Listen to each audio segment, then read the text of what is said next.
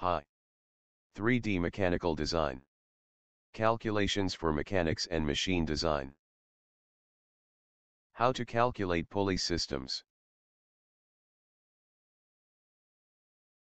Sample problem. A force of 20 newtons acts on block 1, and a force of 15 newtons acts on block 2. The blocks are initially held motionless. The pulley can rotate freely around its support, without friction, and the mass of the cable and pulley is negligible. Find the acceleration of block 1 and block 2 after the blocks are released. Solution. The free body diagrams of blocks. A. 1. Acceleration of block number 1, directed down. A. 2. Acceleration of block number 2, directed up.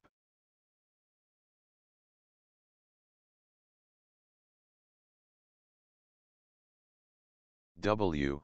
1. Block weight, equals 20 newtons. W. 2. Block weight, equals 15 newtons. W, equals m, times g. Where m, is the mass, kilograms. G, is the acceleration of gravity, equal to 9.81 meters per second squared. T1 equals T2 equals T, cable tension newtons. Using Newton's second law. Newton's second law is a quantitative description of the changes that force can produce on the motion of a body. For the body, whose mass m is constant, it can be written as F equals m times a, where F is force and a is acceleration, are both vector quantities. A1 equals minus a2. But F equals m times a, so F1 divided by m1 equals minus F2 divided by m2. The force will change as block weight minus tension. F1 equals W1 minus T. F2 equals W2 minus T. So W1 minus T divided by M1 equals minus W2 minus T divided by M2.